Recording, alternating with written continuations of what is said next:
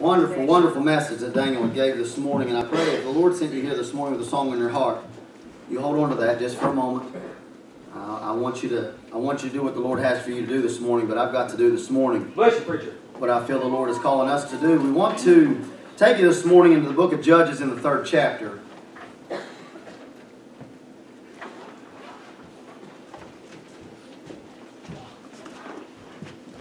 We're going to go to verse number 12. We're going to read from verse number 12 through verse number 27. So it's going to take us a moment. Although I said on Wednesday night it was going to take us a moment to read through. I made about 6 verses and we stopped and we just started preaching. So we have plans this morning on reading from 12 to 27. Well, we'll see how it goes. But dang it, my heart is heavy this morning, and I appreciate your obedience and the message that you gave us just a moment ago. And the Lord had given me a thought this morning, one direction that I feel like the Lord is going to continue to go in that direction, but He added to it and just put it all together as I was sitting there. And so when you saw me flipping through my Bible, I wasn't ignoring you. I just knew that there was something in there that I needed to grab a hold of so that we could tie all this together. And in verse number 12 of Judges chapter number 3, the Bible says, "And the children of Israel did evil again in the sight of the Lord. And the Lord strengthened Eglon, the king of Moab, against Israel, because they had done evil in the sight of the Lord. And he gathered unto him the children of Ammon and Amalek, and went and smote Israel, and possessed the city of palm trees." You look right there in verse number 13, and I read all the way back in the book of Numbers, Jake, and Exodus. You know who the children of Israel were having issues with? Amalek. Here we go all the way down into the book of Judges, and you know who they're still having issues with? Amalek. In the Bible, when we read about Amalek, Amalek represents the world or our flesh. It's just a battle that we continue to fight with, and every single time that there's issues in our life, that seems to be what rises up against us. You don't fight the devil on the daily, you fight your flesh on the daily. That's right. The devil you fight against, sure, but it's not every day that you're going to rise up against him and he against you. But every single day we've got to fight against that flesh. Amen. And keep our flesh under subjection. So the children of Israel served Eglon, the king of Moab, 18 years. And when the children of Israel cried unto the Lord raised them up a deliverer, Ehud, the son of Gera, a Benjamite, a man left-handed. By him the children of Israel sent a present unto Eglon, the king of Moab. But Ehud made him a dagger, which had 2 edges of a cubit's length, and he did gird it under his raiment upon his right thigh. And he brought the present unto Eglon, king of Moab, and Eglon was a very fat man. And when he had made an end of the offering, the present, he sent away the people that bare the present. But he himself turned again from the quarries that were by Gilgal, and said, I have a secret errand unto thee. O king, who said, keep silence, from all that stood by him went out from him. And Ehud came unto him, and he was sitting in the summer parlor, which he had for himself alone. And Ehud said, I have a message from God unto thee. And he arose out of his seat, and Ehud put forth his left hand, and took the dagger from his right thigh, and thrust it into his belly. And the haft, meaning the handle, the haft also went in after the blade. Thank you. And the fat closed upon the blade, so that he could not draw the dagger out of his belly, and the dirt came out. Yeah. Then Ehud went forth through the porch, shut the doors of the parlor upon him, and locked them. And when he was gone out, his servants came. And when they saw that, behold, the doors of the parlor were locked, they said, surely he covereth his feet in his summer chamber. And they tarried till they were ashamed. And behold, he opened not the doors of the parlor. Therefore they took a key and opened them. And behold, their Lord was fallen down dead on the earth. And Ehud escaped while they tarried, and passed beyond the quarries, and escaped to Seraph. And it came to pass that when he was come, that he blew a trumpet in the mountain of Ephraim, and when the children of Israel went down with him from the mount, and he before them. You can be seated this morning. Heavenly Father, as we come to you this morning, Lord, we're thankful for you. We love you. We appreciate you. We stand in a place right now, Lord, we need your help. Help us this morning, Father, not to preach on emotion, but preach what thus saith the Lord. That everything said and done here this morning, Father, be according to thy will, Lord. Not because I want to share it, not because it's something that I feel like it needs done, Lord, but because you have sent a message this morning that we as a church need. God, that I needed as I studied, and the church needs now as I preach, Lord. I pray that you close the ears and open the hearts this morning, Father, of those that are in this congregation sitting here in the building, and those of our church that are listening in this morning, Father, that we would close off every distraction and listen to what thus saith the Lord this morning. Help me to preach with unction and with power this morning, Father God, that everything said and everything done will give you glory, honor, and praise this morning. For it is in your name that we pray, and in your name we ask always. It's in Jesus' name. Amen. I want to look through the book of Judges here for just a moment. And what we find here is for about 400 years, 350 years for the book of Judges, the children of Israel go down the same path over and over and over again. They come and they serve God for a while. They do well. And then they follow after these foreign kings. And they build these idols and all these things. And they begin to worship the idols of Baal and the prophets of the grove and all these things. And for 350 years, up and down, up and down, up and down. And it sounds an awful lot like the society that we live in right now. When they bombed Paris, it was pray for Paris. When 9/11 hit, it was call out on God. But then just a few short years later, we're serving sin, we're offering to idols, we're following after the world, and have forgotten completely about God. Yeah. But I think this morning it's time we deal with the dirt. I think that this morning it's time that we as a Christian people, we begin to deal with the dirt, the filth of this world, the problems of this world, the things that this world has to offer. But before we can deal with the dirt of this world, we've got to deal with dirt in our own life.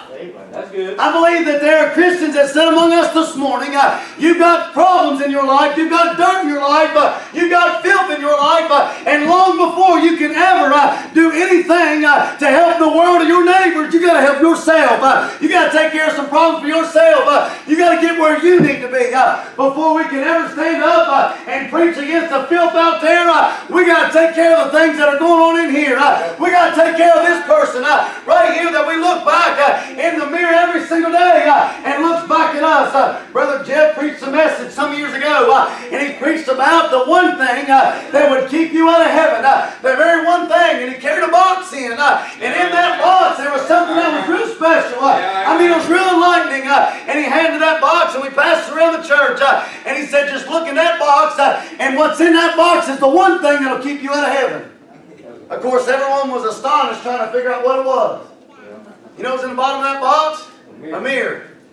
The only person that can keep you out of heaven is you. The only person that can allow sin in your life is you. The only person that hinders your walk with the Lord is you. It's an individual thing. Curtis can't make me sin. Daniel can't make me sin. They can't put dirt in my life. Bless God, it's about me and the Lord. Yes, that's good. What we find here is for 18 years, 18 years they served Eglon. They were in bondage.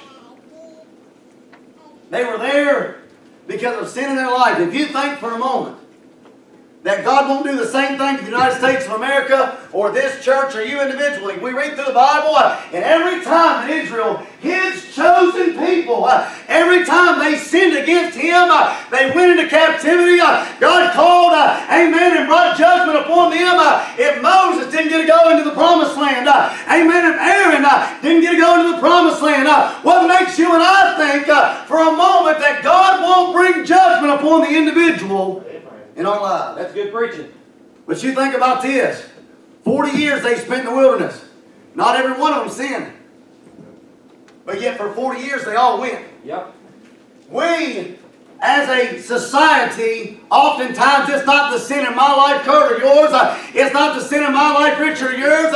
It is the sin of society that brings things upon us. Now, I'm going to preach just very specific this morning on where I believe this message came from. Because there's a vote that's about to take place in the Senate on the House bill for equality. But there ain't nothing equal about this equality bill, Daniel. There ain't nothing equal that's going on with this. They're talking about taking away same-sex bathrooms, taking away same-sex locker rooms, taking away a preacher's right to preach against gay marriage and transgender, take away the parents' right to raise your child in a Christian home and tell them what they need to believe in and raise them right. It's time we get rid of some dirt, not just in the church ourselves, but in society. It's time that we take a stand for what we know is right. Hey, it's not time to pull the blinders down over our eyes and act like everything's going to be all right. We are under attack as a Christian nation, as the individual. We are under attack directly from the devil and the society in which we live in. And it's our time to take a stand. They're coming directly after the Christian values. They're coming directly after Christian beliefs. They're coming directly after Christian businesses. They're coming directly after churches and pastors and deacons and good moral people that want to stand up for right and want to fight against the wiles of this earth and the wiles of the devil. And they're coming directly at what we believe in. And they'll make it a criminal offense for a man of God to stand behind the pulpit and preach the Word of God if it's contrary to what their law says. I'm going to tell you right now, they better call the sheriff. Amen? Amen. I won't back up. People down in jail, they need preached to just the same. Amen. I'm telling you this morning, we as a Christian nation, we as a Christian people have gotten lax on what we believe in. We've gotten lax on standing up for right and gotten lax on standing up for truth. And we've been scared to death of something happening. We've been scared to death for standing up. We've been scared to death to get our name marred and smeared. But you better believe, and believe me well, if you don't take a stand now, you're going to lose everything you ever stood for. Senator Joe Manchin, Shelley Moore Capito, better realize this. It's our time that we make it known what we the people have for what to stand on. I saw somebody make an ignorant post the other day. It said, well, if churches want to begin to dip into politics, let them begin to pay taxes. Well, bless God, let me tell you something right now. This nation was founded upon God and the principles of God. If they don't like it, or if you don't like it, find you another country to live in. We were based upon good moral values. Thank you, Tatum. It may be the only one I get. I know I'm preaching to the choir this morning. I realize that this morning. I know you stand up for right. I know you're against all the things that we're going. But it's not going to be good enough for us to just take a stand and say, we don't want that. We're going to have to pick up the phone and call down to down to the senator's offices and make a stand and say, look, you're supposed to be a representative of what we believe in and what we stand on. And Manchin's hid behind Planned Parenthood, and he's hid behind being a bipartisan. I'm just going to vote with what I believe in. He's hid behind all those things. It's time he takes a stand or gets out of office. Amen. I don't preach politics, but I won't stand for filth in this pulpit. That's right. You need to know what's coming up. You need to know what's going on. You need to know these things that are trying to be slid by you. That's one of the things that's trying to be slid by you. It sounds good on the surface, but when you begin to dig in, it ain't nothing but filth. Bless you, preacher. It sounds good. Everybody should be treated the same way. Yeah, I believe that. The Declaration of Independence said that. Amen. For all men are created equal. Well, equal means this. Bless God, we've all got the same rights. Not one group gets rights over another. Not one group forces themselves on another. Not one group gets to talk about or cut down on the other. The only people that are being talked about or shoved to the side are the Christians. You better realize something this morning. If you don't take a stand now, and you don't fight right now, everything that your mother and father fought for, everything that you yourselves have fought for, we're going to lose. One vote. It's already passed the House by an overwhelming number. You better be ready. It's time that we deal with the dirt, Daniel. Bless you, preacher. That's good. The whole nation was in a mess because of a few that turned their back on what they believed in. And for 18 years, they spent in bondage. For 18 years, Eglon ruled and reigned over them until they finally had enough. You know what they did, Daniel? They did what they should have been doing all along. Yeah. The Bible says they cried out unto the Lord. They cried out unto God. They made it known unto God what they wanted in their life. They realized they didn't want to live the same way that they were living. They didn't want to live in bondage. They didn't want to live in that filth. And God raised them up a deliverer in Ehud. God sent deliverance. Well, bless God, over 2,000 years ago in our life, God sent deliverance. He doesn't need to raise up another deliverer. We have the deliverer. We serve the deliverer. But it's going to take some Christian people that are willing to cry out, call out, and plead with God and beg Him to answer our prayers. It's not for you and I. I believe you and I can handle it. But these babies that are going to grow up in this world, these babies that are going to grow up in this field, they're not going to be able to take the stand that you and I can take right now. They don't have the foundation, Daniel, that we have. It's not okay in a science class for them to preach or teach pro-choice. You choose what you are. Bless God, the Bible says God only made two genders and you're born that way. You don't get to choose later in life. I don't really feel that way. Well, bless your little heart. God already made the choice for you. Amen.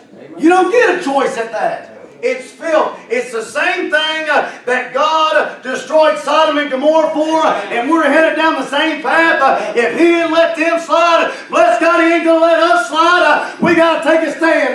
Hey, He told old Abraham, He said, Abraham told him that if he could just find 50 that are righteous, 40, 30, 20, 10. Finally, God said, that's enough. No more.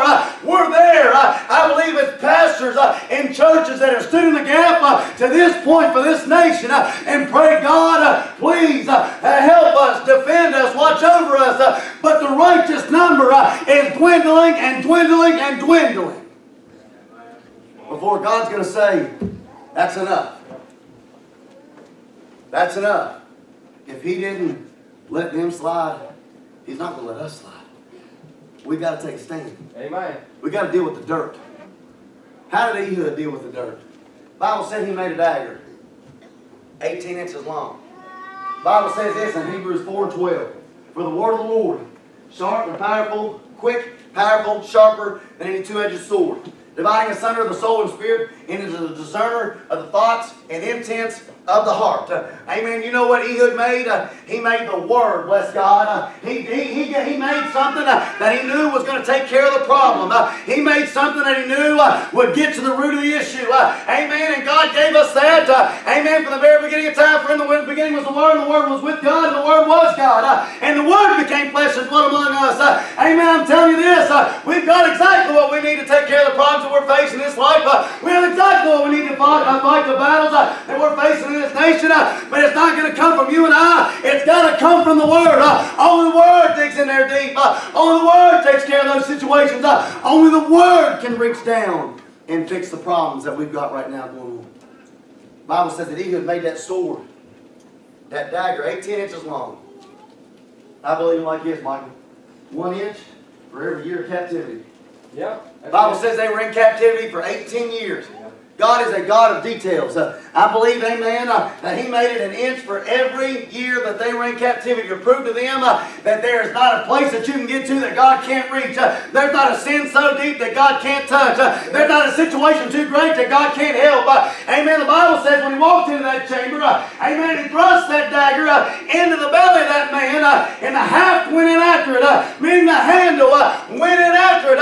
That's exceedingly abundantly above. He made the dagger 1 inch for every year of captivity, but when the handle went in, that was God showing He's able to do exceedingly abundantly above all that we can think or ask. But when the sword went in, you know what came out? The dirt came out. You know what happens in this generation? When the sword goes in, bless God, the dirt will come out. The filth will come out. There's some of you right now, I believe, think there's some things in your life that are hidden. There's some things in your life, bless God, you think that nobody knows nothing about. But I'm telling you this, when the Word of God hits it, He finds every crack, every inch, every little bit of dirt that there is. When Danny and I, we just got a new vacuum cleaner a while back, and I was trying to do something nice. She was at work one day, and I happened to be off. And I was just going to sweep the foyer-way, just one little room. But I left the lights off. Normally I'd sweep with the lights on. But I left the lights off because that vacuum's got a little light right on the front of it. Well, I realized something, Daniel. With the lights off and just that one light shining, you can see every speck of dirt in there.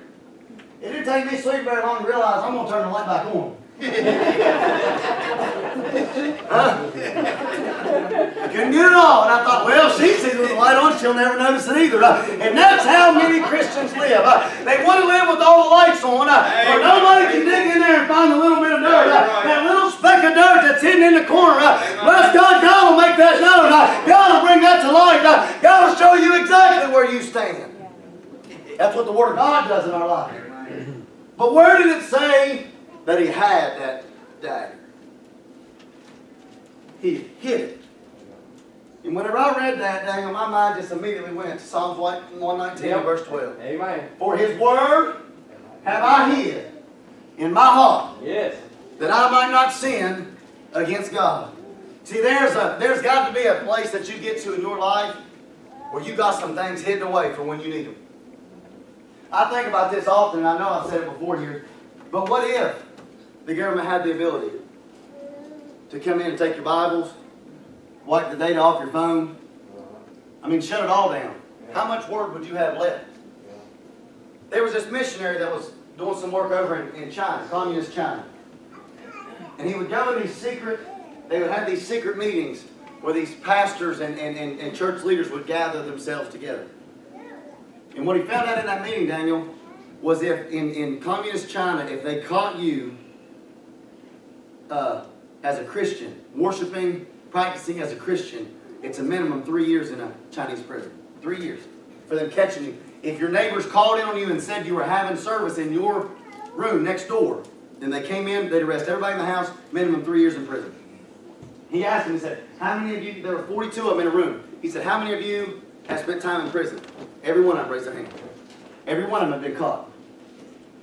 He had brought a few Bibles with him, what he could get into a bag and bring in there. He didn't have enough for all of them. They were so thankful that when he handed them those Bibles, they began to cry. Because every one of them had their Bibles confiscated. Whenever they came in and they took them to prison, they confiscated their Bibles and they burned them. So he brought them Bibles. He told them to turn to 1 Peter, and he said, I don't have enough for everybody, just share with your neighbor. He said, turn to 1 Peter chapter number 3. He said, begin to read out of 1 Peter chapter number 3, and he noticed the lady on the front row closed her Bible and handed it to her neighbor. And as he was reading, she was reciting every word of that chapter. He stopped. He said, ma'am, you don't need a Bible? She said, no, I know this one. I've memorized it. He said, where did you memorize it? She said, in prison. She said, you have much time to read in prison. He said, but they took your Bibles. How did you get it? She said, well, my friends, when they would come to visit me, they would write verses down on a piece of paper and hand them to me. They'd sneak it to me. He said, what happens if they catch you with those pieces of paper with the Word of God on them? They would take them from us and add a year on our prison sentence. She said, so you learn to memorize very quickly.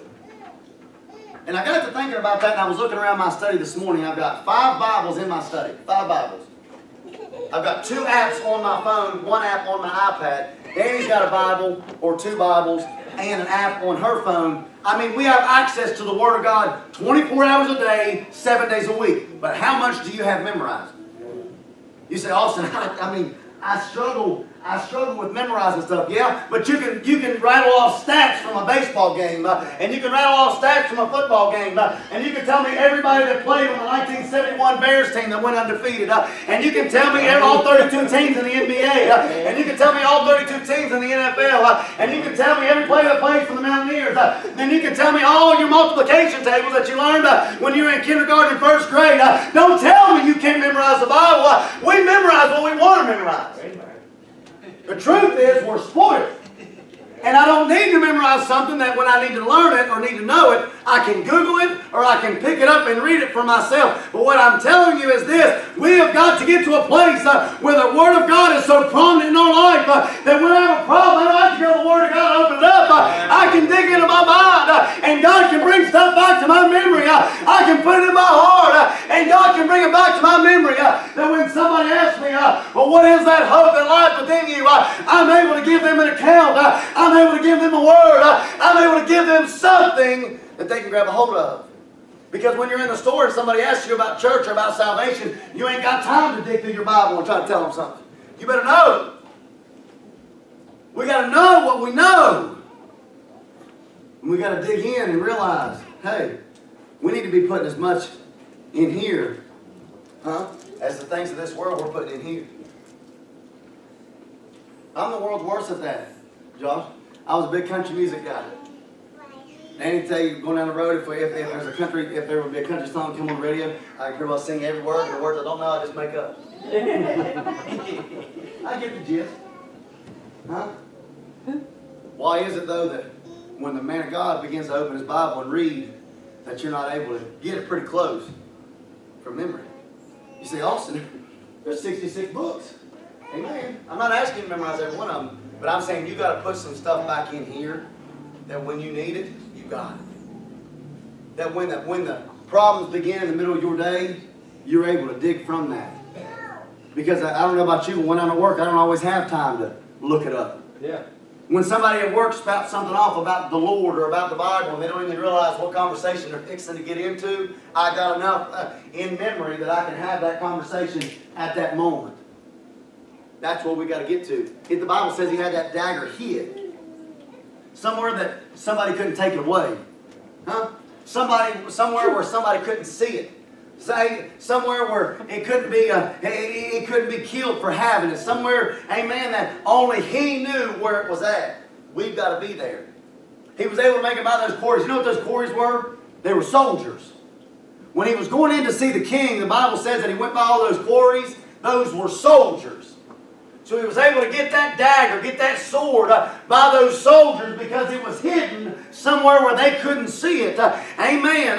Hey, in this life, in this world that we live in right now, we got to put some things away that this world, bless God, they can't take it from you and they can't see it. Amen. It's got to be somewhere where it's hidden away for only you to be able to use. And he goes in there, and not only do I see that he has that dagger, that sword, but I see that he is deliberate in his actions. We as Christians, oftentimes, we need to be more deliberate in our actions.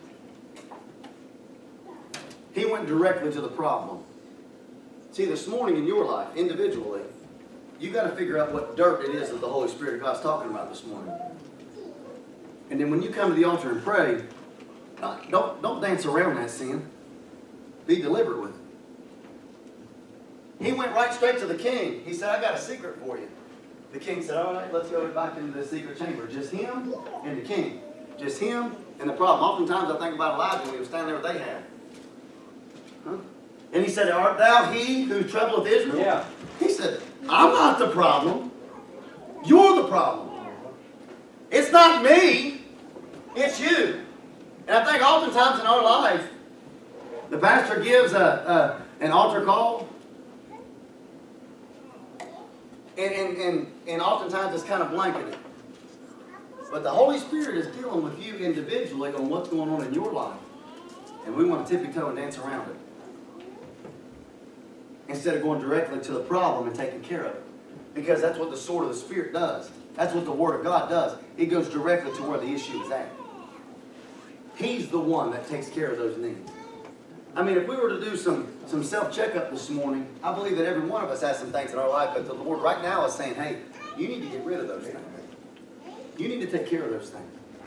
See, we oftentimes, we think about drugs and the addiction that drugs are in someone's life, but we don't realize that hatred is just as addictive. Yeah, there you go. And jealousy and envy and strife.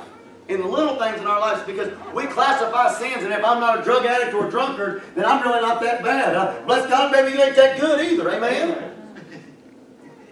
Oftentimes we want to classify sin and we want to say, well, I'm not out cussing, I'm not out running around with my wife, I'm not doing all those things. So really things aren't that bad in my life, but you ain't serving God, so things ain't that good in your life either. And what the Lord is saying is, but you've got hatred in your heart. You've got malice in your heart. Yeah. You've got envy in your heart. And those things are addictive because they make the individual feel good for a moment. You say, I don't know about hatred make you feel good. Yeah, when you despise someone and you see them out and you have those feelings that come up on you, it feels good for a second to know I can't stand it. But you got to realize something. It don't affect them at all. It don't affect that person at all. It only affects you. But it's addictive. It'll completely consume your mind. And then it'll begin to completely consume your life because you have such a bad feeling towards that individual that you can't go about life without wondering a word if you're going to see them or what they're doing. It's not just drugs and alcohol that are addictive. It's bad thoughts that are addictive. How many of you had a bad day before at work and you come home and your wife, she ain't had a bad day at work. In fact, she's had a good day. But nothing doing, before you're done, you both gonna have a bad day. See, when we get it down on the level where we can all really kind of understand it, because oftentimes we make these things unreachable, right? Not me. He preached to everybody else this morning but me, huh? But when I just said that right there, you thought, he got me. Why? Because he got me. We've all been there. Bad attitude's like the flu, amen? You take it over in the building. I'll use the building for just a minute. One of you kids have a bad day at school, huh? You come in with a bad attitude. Nothing doing. Everybody at the table you're sitting at don't have a bad attitude before it's done. Huh? It's like the flu, right? It just catches everybody. It's just going to get everybody. Spread fast. That's how it works. You say, well, what do we need to do? How do we need to fix that? You got to take the word to it. Huh? What's the Bible say about every day? Today is a day that the Lord hath made. Let us rejoice and be glad in it. How many of you realize Monday's a hard day to rejoice and be glad in the Lord in? Huh? Fridays ain't near as difficult. Huh? Some of you are tired this morning. You say every day Saturday. I don't know what you're talking about. Bless your heart. Amen. Right? Every day is a day that the Lord hath made. Right? Well, we got to take the Word of God to it. Every issue in our life, you know what our job is? To take the Word of God to it. That's what we need to do. You say, Austin, I got marriage troubles. Take the Word of God to it. I got problems with my kids. Take the Word of God to it. I got financial troubles. Take the Word of God to it. I got issues with my neighbor. Bless your heart. I do too. Take the Word of God to it. Amen? You know how many times I've wanted to say things and the Lord has said, no. I said, what? No. That's your witness. That's your ability to tell them about the Lord. And you know what Austin's got to do? Bite my lip. You know what it'll do us all some good to do? Bite her till she bleeds sometimes. Amen? Yeah. Take the Word of God to it. The Bible says he was deliberate in his action. He went right directly to the problem. He went right straight in there and stuck that sword, stuck the Word of God right where it needed to be at. Not only do we see deliberate action, but we see a declaration of victory. Now I really skipped through all of that the Lord had given this morning because that's what the Lord wanted. I see a declaration of victory. So he goes in and he takes care of the problem, and when he goes out, what's he do? Then we shut the door behind him. Yeah. What's that a signification of? Huh? Leaving it. Walking away from it. Being done. When you got saved, you did this very same thing. You came to this altar, you got rid of the situations in your life, you got rid of the problems in your life, you got rid of the hatred, the envy, the strife, whatever it was that was bothering you in your life, and you turned around and you shut the door on that chapter of your life. It was over. It was done. But how many times as Christians in our life do we have to go back? And there's something else going on in our life, and we've got to take care of that, but we don't shut the door on it. Yeah. We don't put it to rest. It continues to nag at us. It continues to bother us. We just continue to deal with that over and over and over again. What the Lord wants us to do this morning is be deliberate in our action. Bring it to Him. The same place you got saved is the same place you come back and fix things in your life. The same place that you came to an altar of prayer and asked God to save you is the same place you come back oftentimes and say, Lord, I need your help in keeping me. Lord, I've got this situation going on. I got that situation going on. Lord, I didn't handle this quite the right way. I didn't handle that quite the right way. And so you come back and you put the Word of God on it and then you close the door behind you. You leave it there. But you can only do that when you take the Word of God to it. Yeah. And the Bible says he went out on the Mount of Ephraim and he sounded the trumpet. You say, what was that? He shouted the victory. When you get victory in your life, you need to tell somebody about it. When God helps you in your life, whenever He takes care of a situation, you say, Austin, I'm embarrassed that I was ever there. But you don't know who beside you may be going through the same thing, and they're struggling the same way that you were on it. And once they hear God delivered you from it, they know God can deliver them from it. Yeah. Because oftentimes in our life, the secretness of our sin not only hurts us, but it hurts those that are around us. Because they're dealing with the similar things that we're dealing with. And they're just not sure if God can help them or not until you tell them that He can. He made that declaration of victory. He went out and he sounded the trumpet and he told them, he said, I want you to come. And the Bible says they began to ford the Jordan. And they went over and they took out the Moabites, and then they went after the Ammonites, and then they went after Amalek. Everybody that put them in bondage, they turned around and went right back, and God began to give them the victory. But the victory didn't come until the dirt was gone. The victory didn't come until the dirt was taken care of. Now I realize this morning we have jumped this morning from the individual and dirt in your life to the church and dirt in the church's life to society and dirt in society and in the government that we're dealing with right now. I realize all of that. But what I want you to realize is this: the Holy Spirit of God knows what you need individually. But you hear me and hear me well.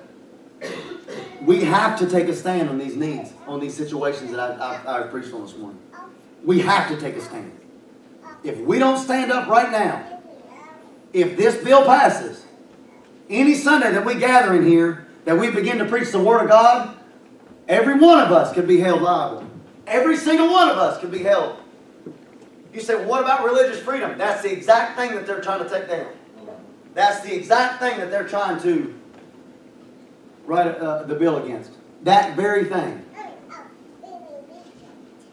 You look at the outside of that bill. Danny and I discussed it at first. You look at the outside of the bill. It sounds so nice. Everybody created equal. Everybody's equal.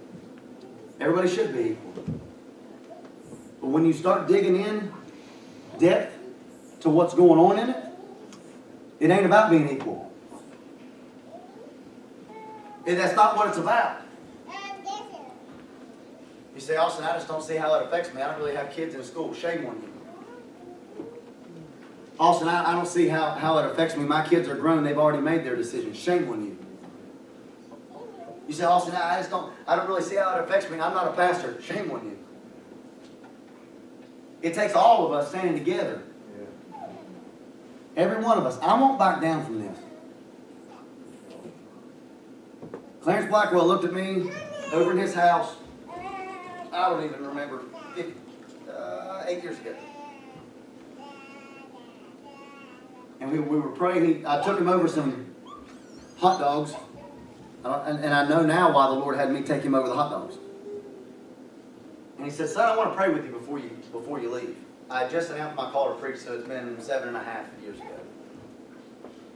He said, I want to pray with you before you leave. I said, okay. I knew Clarence. I didn't know him. I knew him. Josh and I were friends, but I didn't know him in Reamer know him. I went to Falling Rock. I'd been in church with him some, but I didn't know him. He was in that. Carol, he was in his walker. He came through the house. I could hear him. I knocked on the door and I could hear him just trying to get through the house. He had that chair on his walker, and I thought he was just going to turn around, and anybody, you guys already know he wasn't, but I thought he was just going to turn around and sit on the walker because he couldn't hardly move, much less get down on the floor. And he said, if you'll give me just a minute, he said, I want to get down on the floor. Now that alone spoke volumes to me. That in itself, Daniel. that a man that was that old and that feeble thought that much of the Lord to humble him. Physically, he said, if I get down, you got to get me up, but I want to get down and pray. That he thought that much of the Lord to humble himself. Shame on us.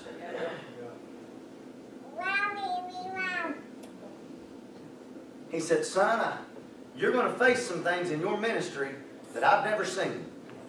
And I thought about him this morning, Jake. Whenever Doug and I'm in a pastor text with Doug and Tim and Robbie Legg and Tim Parsons and Tom Price and Clarence and there's Kevin Jennings. There's a bunch of us in a text this morning, and they had sent this text out about the vote being this week, and that we needed to be discussing with our churches that there was a phone number that we needed to be calling to voice our opinion on this bill and the vote that was going to take place. So all these pastors this morning are preaching similar messages that I'm preaching right now, because we all agree that this ain't good. But it brought back to my mind as I was sitting in my studying this morning, that prayer that we had over there. When he said, son, you're going to face some things in your ministry I've never seen. My mind honestly can't even comprehend it, but I just know that it's coming. You're talking about a man that spent time as a prisoner of war and fought for this country, came back and devoted his whole life to serving God, had seen some things, and looked at a young preacher and said, you're going to face some things that I can't even imagine. He said, I'm going to pray right now that God will protect you and help you for when that time comes. So I'm studying this morning, and the Lord brought that back. And we knelt down in the floor right there. And if the walls and the windows and the doors wasn't shaking in that house, I ain't standing here this morning. I mean, the power of God fell. I knew that He had touched heaven with that prayer. But Carol, I didn't know how much that prayer was going to help me 7.5 years later as I'm standing here this morning preaching a message to you. I don't take the things lightly of knowing of the men of God that stood here before me and fought a different battle than I'm fighting right now, but they prayed for me even before they knew me. You say, what were they praying for? They were praying for this pulpit. Yeah. They were praying for this church, that it would stand the test of time. That no matter what happened in this world, and in the last year we've seen some stuff happen, but I don't believe 2021 is going to be better than 2020. I believe it's going to be worse. You say, well, I voted for, I don't care who you voted for. I'm talking about the filth that's getting voted on right now.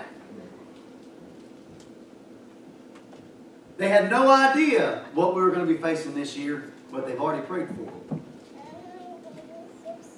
See, prayer absolutely changes things. It matters. It makes a difference. The only thing that separates us from the world is a Savior. That's the only difference. Each one of us gets up every single day the same way they get up. Go through the same things every single day that they go through. The difference is we have a Savior and the world does not.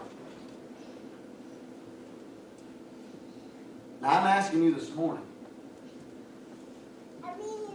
like I've never asked you before. It's important that we do our part. Dina, if you'll come and just get ready to play.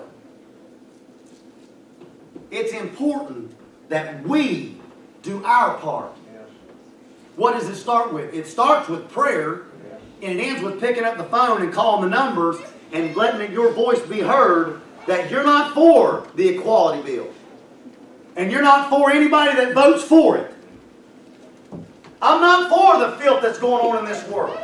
I'm not for the senators and the governors and all that stand for the filth that's going on in this world. I'm not for a president that this was the one thing that he said he was going to push and people voted for him anyway. You can't pick one thing and say, well, he stands for this, so I'm going to vote for him, and 15 things over here are nonsense. And you say, well, that's the right candidate. Hogwash. If it goes against the very beliefs that you stand on, he ain't the guy. You say, well, what can we do? We got to pray. You say, well, he's in there now. What's the point? Because only God knows what God's doing. That's right. We're still one nation under God. It doesn't matter how dark it seems out there. Casey. It doesn't matter how difficult it is out there. We got to stand up for what's right. We got to stand up for what we believe in. We got to make the right call and the right stand. We have to do that. So I'm going to ask you this morning, as Dina plays, that you come and pray for those very things. That you'll come and pray for those very things. As we stand to our feet, as Dina plays, would you come this morning?